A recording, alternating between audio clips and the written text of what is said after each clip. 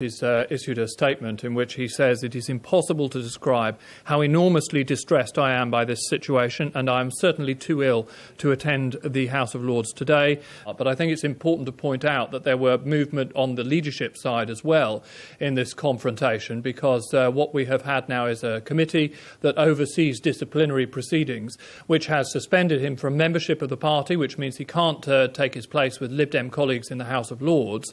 And the reason that there are more disciplinary proceedings against him is simply because the committee has received further complaints about the fact that Lord Rennard will not apologise.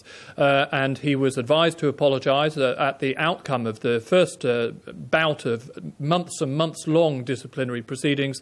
Nick Clegg has made it absolutely and abundantly clear that he thinks an apology is necessary, and Lord Rennard has said that he will not. Now, in this statement, and it's about 2,500 words long, he outlines what he went through over many years and months. In 2010, for example, he talks about personal allegations.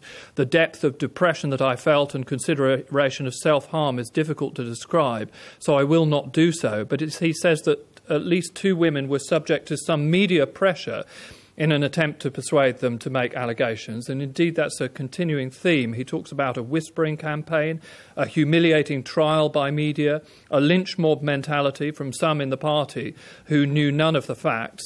Further on, he says he felt threatened and bullied by wild rumours that there were many people who were ready to complain against him.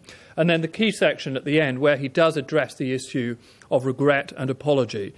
Courtesy has always been an essential part of my moral compass, he says. If I've ever hurt, embarrassed or upset anyone, then it would never have been my intention, and of course I regret that they may have felt any hurt, embarrassment or upset.